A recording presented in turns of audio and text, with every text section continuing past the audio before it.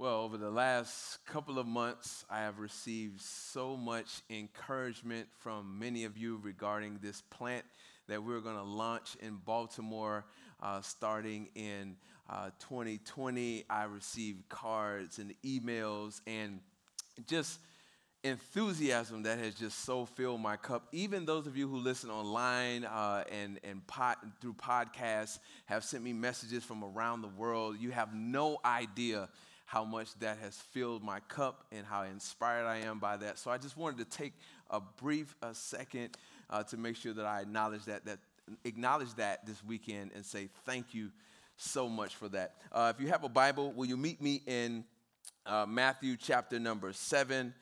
We'll get there in just a moment. Richmond Park is a very significant place to me. It's the name of the park, of the neighborhood that I grew up in Miami, Florida, a place in South Dade called Richmond Heights. And so at Richmond Park is where I learned how to play football. I learned how to play baseball, play a little basketball. And there's one other thing I learned how to do there as well. We had a pool, a public pool. And so my mom put me in swimming lessons, and I learned how to swim. And so I learned things that you should do in and around the pool. And I learned things that you shouldn't do in and around the pool. And I don't know if I learned this at the Richmond pool or not, but I was thinking about something that I learned at some point regarding the pool. And that is that you're not supposed to urinate in the pool. You laugh, and I think you know that is something you absolutely should not do. But if I took a poll of those of us who have experienced a pool or had a pool experiences, about 99.999% of us have urinated in the pool. Thank God for chlorine that cleanses the water and breaks down the chemical bonds of germs and viruses and all those sorts of things we don't want to be involved with. But as I was thinking about this, what if one day you were at the pool or you were in the pool and you somehow saw someone outside the pool urinating in the pool? I imagine that the judgment would be very, very harsh. And I would say you would probably be disgusted, rightfully so. But now we just said that probably the majority of us have done this at some point or another. We've probably urinated in the pool. Here's the thing, but the judgment for the same thing done in a less acceptable way received much greater criticism and judgment, right? Same issue, both wrong. And I think that this is exactly the way that we tend to legislate morality in our hearts and minds. It's also the way that we tend to elevate or dismiss actions that are maybe done a little bit or in a way that's unacceptable. And regularly we see these kinds of things or these kinds of judgments play themselves out in our culture all the time. Regularly we're reacting, we're condemning, criticizing people's actions. And guess what? Many of those same things we do, right? So here's the thing with the aforementioned scenario that I just mentioned. The problem is not that urinating in the pool is a problem. I mean, it is a problem either way you do it.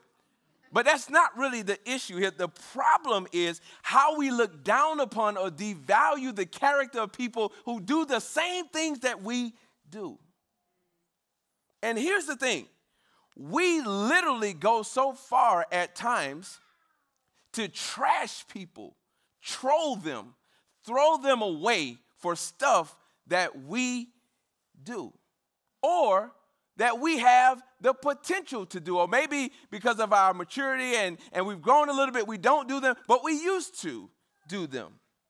And we don't have enough humility to realize that we have that same potential, which means that we should be motivated to act in ways of restoration, restoring others, or reconciliation.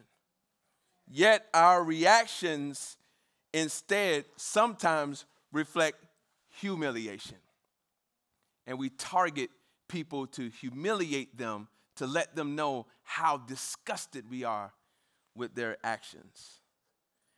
Jesus, I believe, touches on this in the Sermon on the Mount.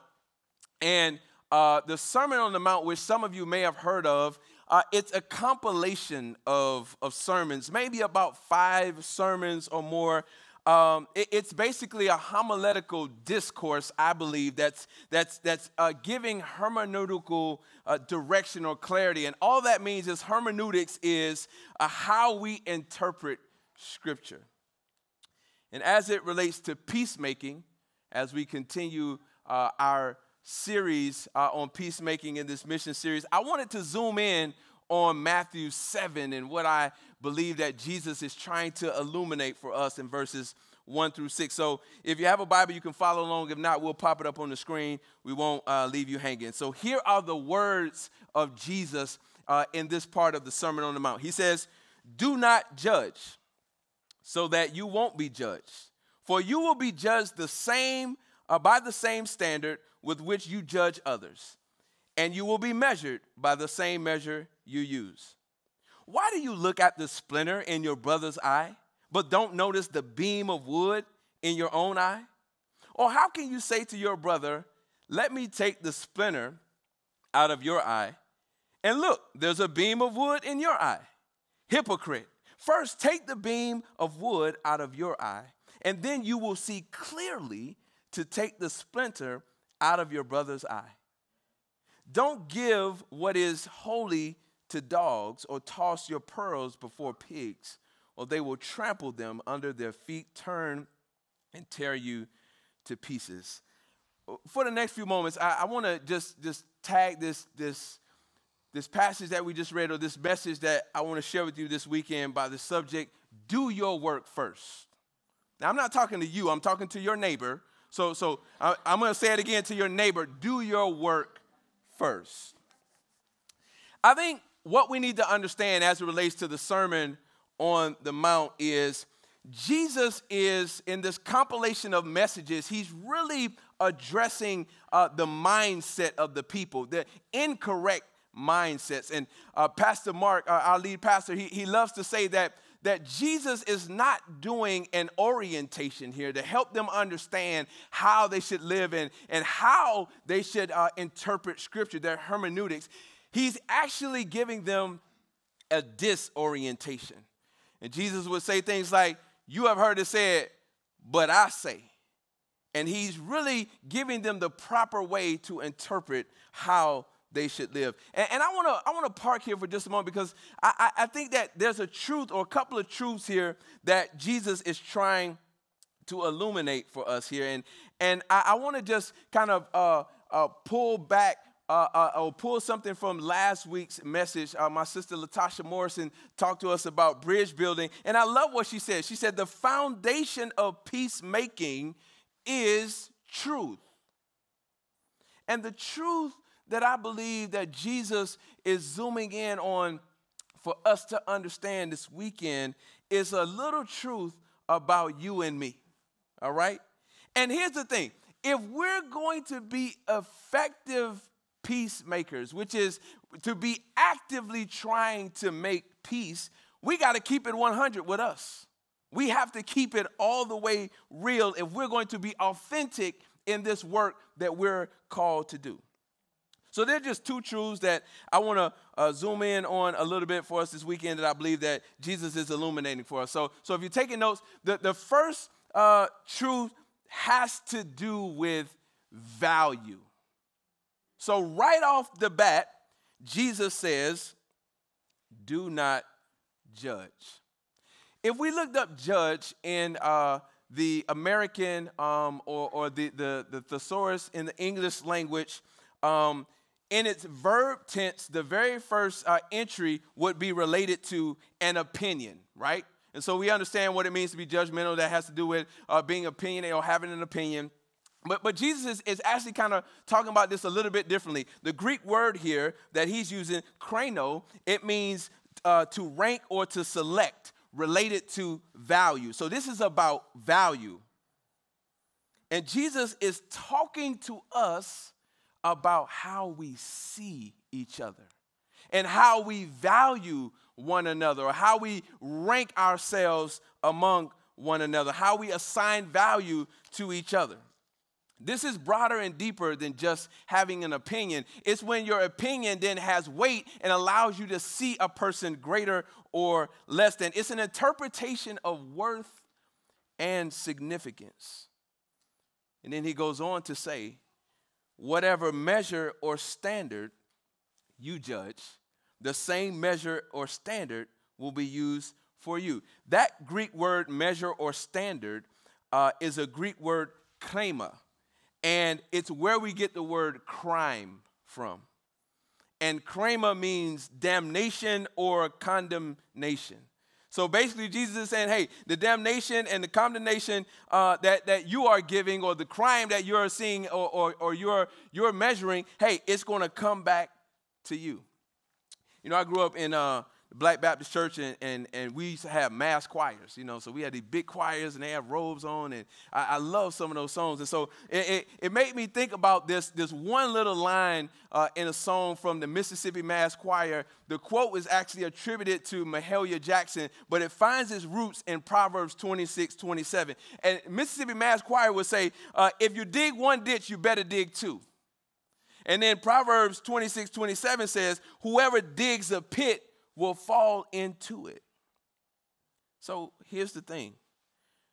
This whole thing about judging and assigning value to others based off of their actions, it's maybe not trying to bury them, as this quote that I talked about mentioned, or maybe it's not that serious for us, although we do see a lot of this stuff going on, particularly in the current political climate. I absolutely think people are trying to bury one another. But generally speaking, this is about our biases, whether they're conscious or unconscious, our opinions, our hatred, and even our fears that cause us to have an improper scale of value and worth based off of what someone says or what someone does, and even how we see ourselves. Now, I love research, and I've cited this research before, but there's research actually to prove that we have a struggle with this, that we have a little bit of a problem with this. Cornell psychologist David Dunning, he did a study back in the early 2000s, and in the Journal of Personality and Social Psychology, he wrote a paper called Holier Than Thou, and here's what he said. The average American thinks they're better than the average American. Yep, that's what he said. And he said most people think they are above average, and we consistently rank ourselves higher in morality, skills, and intelligence. He basically concluded that how we value ourselves is just a tad bit off. It's this thing called illusory superiority. And it's a condition of cognitive bias where we overestimate our qualities and abilities compared to other people. Here's the thing. If we're image bearers, we're all God's children, then why would my value be greater than yours? Why would my perspective or what I think be greater than yours? Why would my credentials make me greater than you? Or why would the lack of credentials make me less than you? This is problematic when it comes to peacemaking, because if we see ourselves or our perspective as superior, then that's a problem. And here's the thing. We don't have to look very far to see that supremacy is an issue in our culture. Now, I know the word supremacy is a little bit problematic for some of us, and some of us would attribute it to white supremacy. I'm not talking about any of that. I'm just basically talking about what Merriam-Webster says about supremacy: higher ranking and authority, and the proclivity that we have to declare ourselves, which is what Jesus is talking about, better or superior, morally, politically, socioeconomically, intellectually, even ethnically. This is the mindset that Jesus says you should not have. Do not judge. Do not do it. The challenge for us, and the challenge with many of the teachings in Scripture, particularly in the Gospels, is to judge is socially acceptable. There are shows about it. I mean, there are articles. I mean, that is just the way of the world, is to judge, is to place value. So Jesus is asking us to do, he's really asking us to go against the grain when he says do not judge. So we have to then figure out how to condition ourselves not to elevate or diminish value when it comes to us and to others. First truth that Jesus is talking to us about has to do with value when he says do not judge. Secondly, I think the truth that he's illuminating to us is about vision.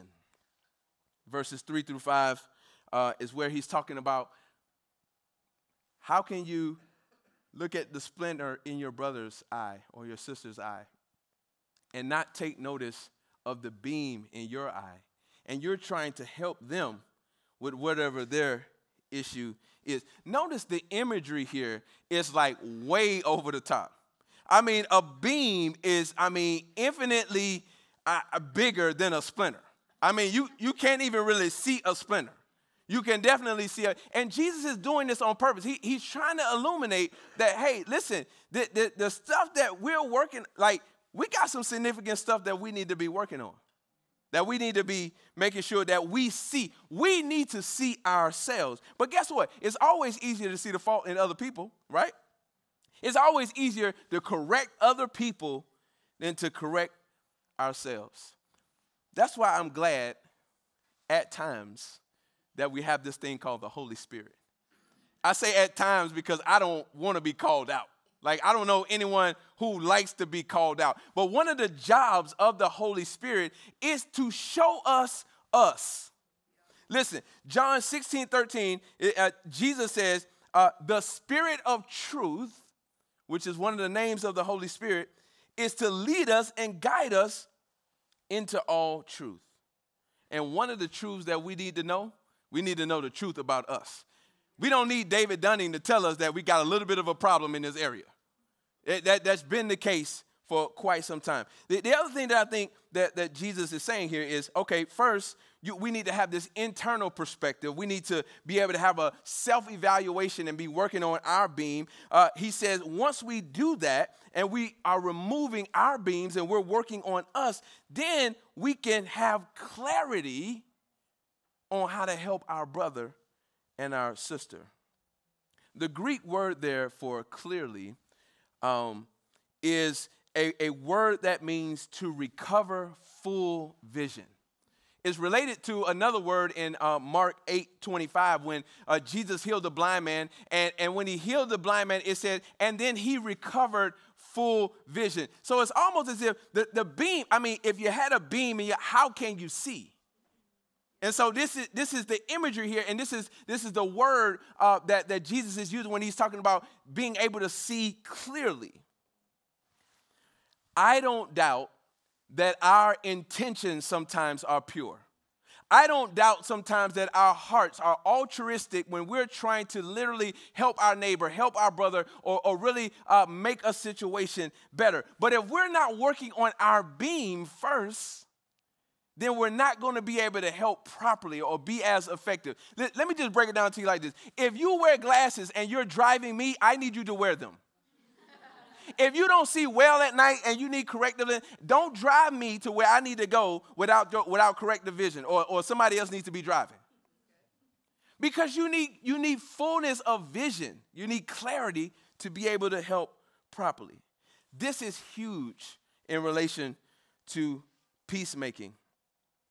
I want to just bring it home a little bit and talk about this personally in my personal journey, where I am right now. And some of you know that we're launching a plant in Baltimore soon. And it's a little bit of a different approach that we're trying to take. But part of the approach is actually related to what Jesus is saying in Matthew 7.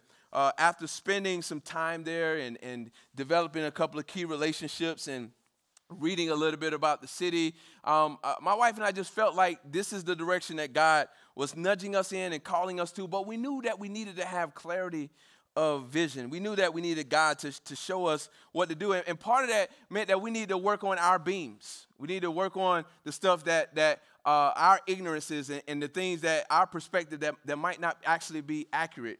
And oftentimes I've seen this, and we didn't want to be these people where you parachute into a place, into a city, or to connect with a people group, and you're trying to connect with them, and you want to help. And as a matter of fact, the way that you even look at them is through the lens of brokenness.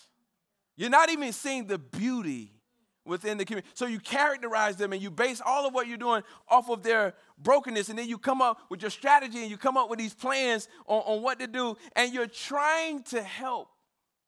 But so many times it actually hurts, or it's not as effective as it could be. A good book on that is a book called When Helping Hurts. If you're interested, I want to encourage you to read that. But here's the thing. When we haven't worked on our beams and we parachuted in, we don't have clarity of vision. We're not asking questions. We're not listening well. And so these are two of the postures that we wanted to take, and two of the postures that I'm diligently pursuing right now is asking and listening, because I don't know this city. I don't know this place. I can't come in like I know the answers to some of the issues that are there. So we believe that God downloaded a three-phase plan for us.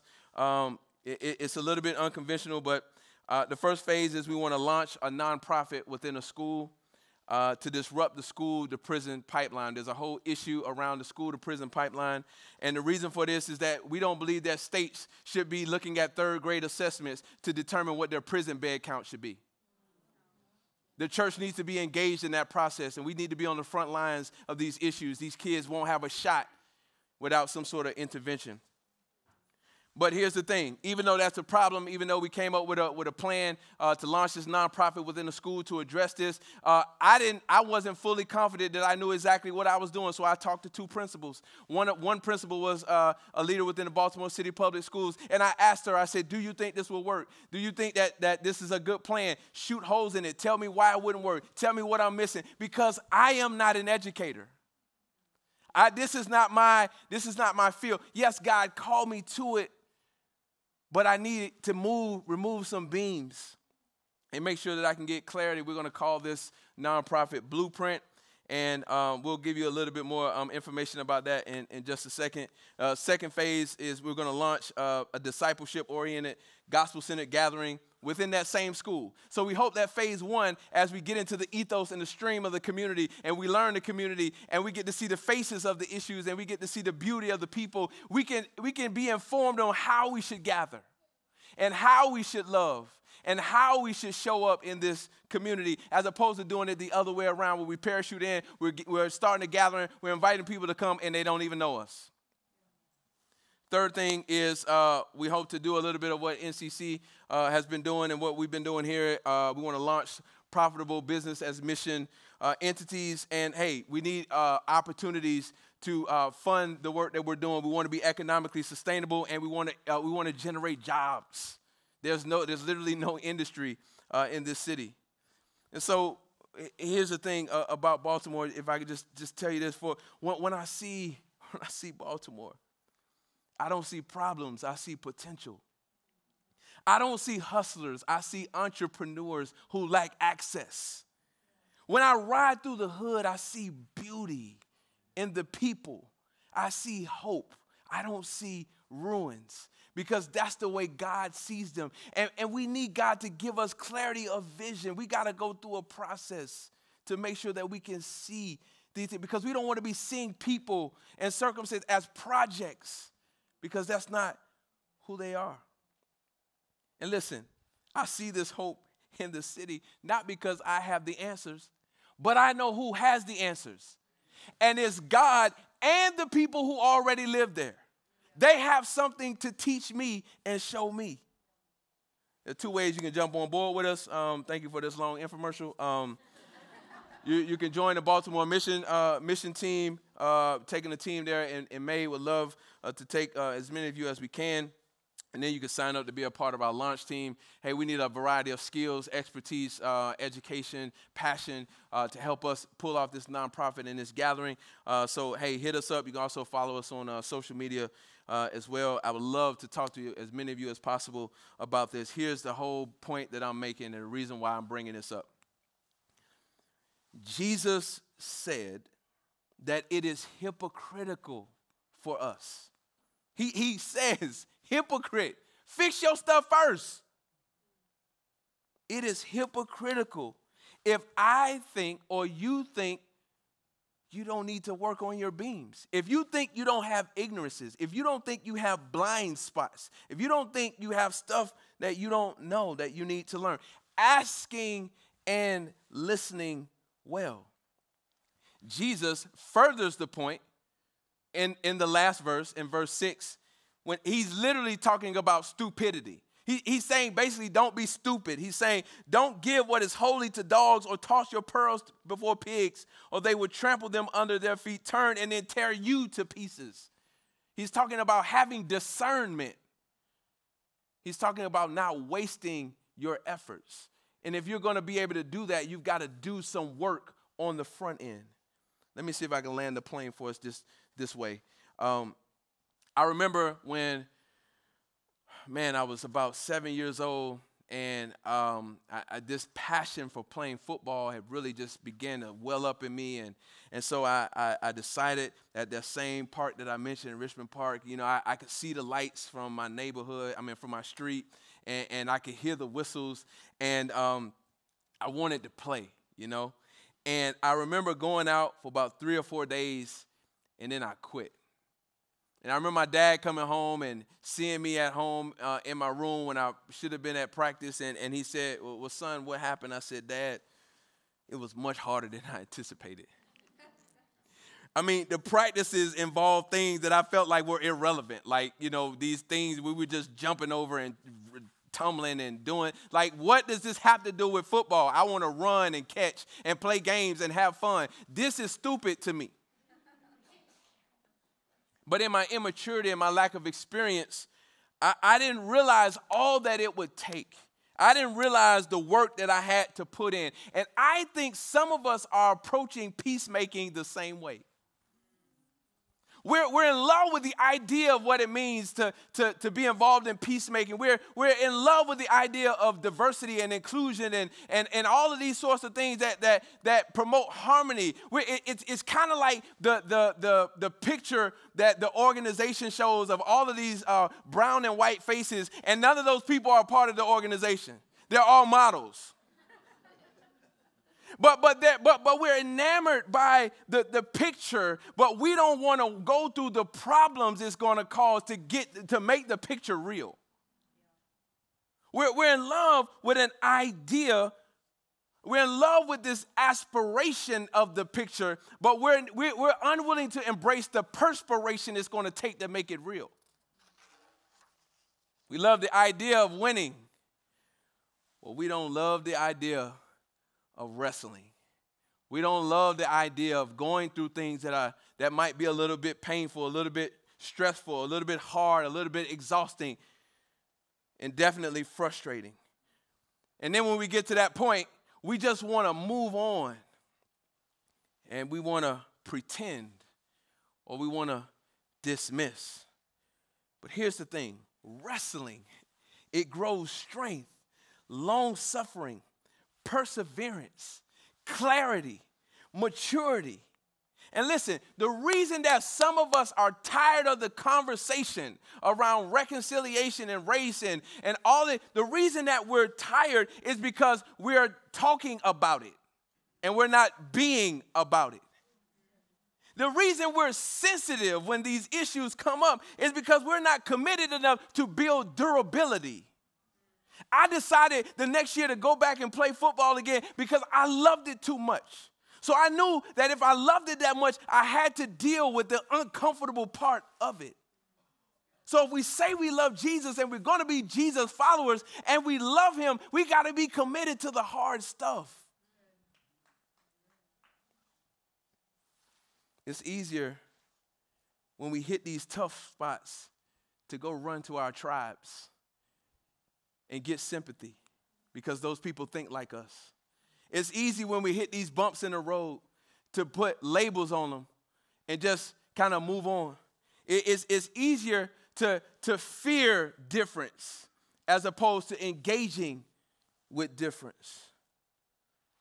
But what if all the Jesus followers committed to Matthew 7, 1 through 6? What if we committed to this? What if we committed to doing our work first and not judging, assigning value to others, elevating ourselves above others? What if we worked on the beam in our own eye to gain clarity? And what if we started asking ourselves questions like this? And we're going to pop them up on the screen for you. Why do I believe this to be true or false? Where did this belief come from? Is it biblical? Is it cultural? In what ways am I intentionally seeking out different perspectives? And when I feel hurt or frustrated, how am I processing it in a healthy way? Listen, the Apostle Paul said that Jesus has given us the ministry and the message of reconciliation. You can't cut that part out. He's given it to us. So we got to do this work, y'all. And then after we work on the asking questions part, because I think that's one of the hardest parts, then we can do all the other stuff that's mentioned in this next publication, listening well, and then freely disagreeing and loving regardless. We can get to those other things, but we got to have enough courage, and then we got to condition ourselves to ask questions. We cannot get to that place of clarity that Jesus is talking about without understanding that we need to see each other as equal, as value. And understanding that if we're going to have clarity of vision, we got to work on our beams. We got to work on us. And hey, if everybody is working on themselves, I think it'll be all right. I think we can actually make progress. But we got to be committed to the work that Jesus is calling us to. The ministry and the message of reconciliation. Let's pray. God, we thank you so much for who you are. Thank you that although you called us to this work, you not only have empowered us, you've also given us tools. You've given us the Holy Spirit to lead us and guide us into all truth. God, help us. Some of us are weary. Some of us are frustrated. Some of us are like I was when I showed up at Richmond Park at 7 years old, like, this is not even relevant.